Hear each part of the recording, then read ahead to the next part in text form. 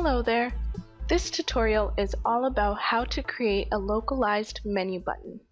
I will take you through creating an alias and creating a menu item. Localizing your web page helps with search engine optimization and helps guide visitors to properties in a specific search area.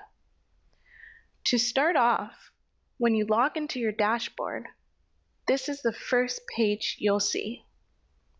Keep this page open, and let's visit the home page of your website. All you need to do is locate the URL at the top of the page and right-click. Then click Open New tab. Now we're going to search an area in our search widget.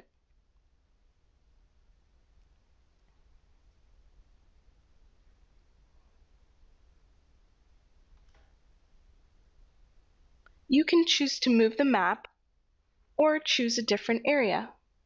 You can also customize the search criteria. Once you've picked the search area you want your visitors to access, the next step is to create an alias. To do this, start by copying the URL. Notice that the URL is made up of the protocol at the beginning, the domain name, and lastly, the extension. Now let's head back to the dashboard. To create an alias, go to the Configurations tab, then click My Aliases. Here you will see a page of all the aliases you have created in the past. To add a new one, just click on the Add New Alias button. In the path box at the top, just paste the URL we copied before. Then scroll to the top of this box and delete the protocol, the domain name, and the slash right after it. When we create an alias, we're telling the system that we want to replace all these letters with more relevant words. This makes the URL clean and easier to work with.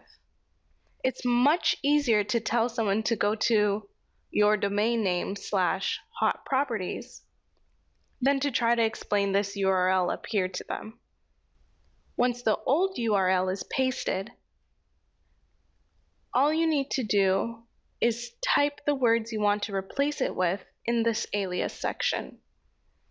Please note that you can't use capitals or spaces in this area.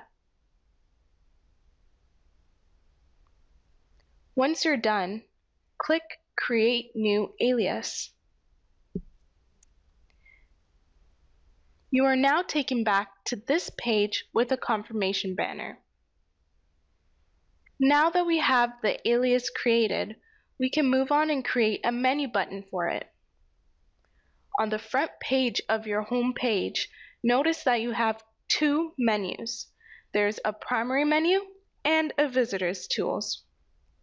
The primary menu is where you would want to keep pages that you want your visitors to easily access. Your visitors menu is for secondary items like your articles or your buying tips or your selling tips. To create a menu button, we need to head back to the dashboard. Here in the dashboard, we need to go to the Content tab. Then click on Menu Manager.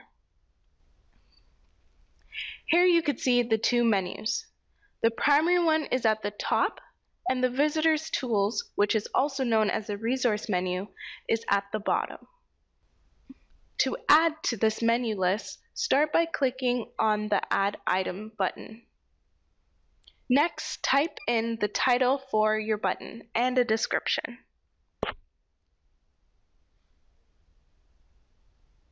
At the bottom, you need to make sure the Link by Page button is clicked, and instead of having to deal with that long URL we copied earlier, we just need to type in the alias we created.